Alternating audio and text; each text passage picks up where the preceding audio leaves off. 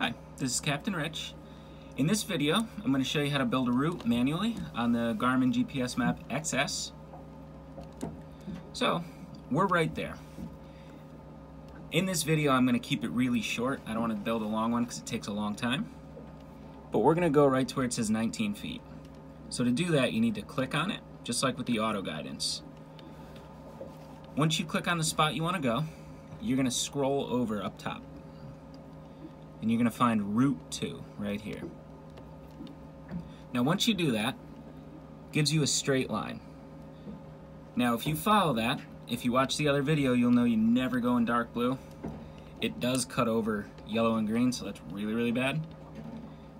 You need to build in turns, and you do that by moving the cursor to where you want to go.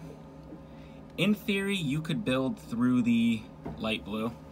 It's deep enough. I know this area, it's deep enough here. But always build a safe route. Follow your channels, your buoys.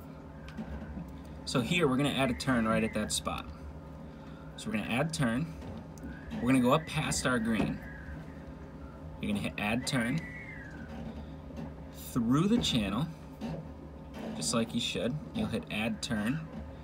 Now this should give you a pretty straight shot between the buoys, which it does. So we will hit add turn again. From there, you'll hit done.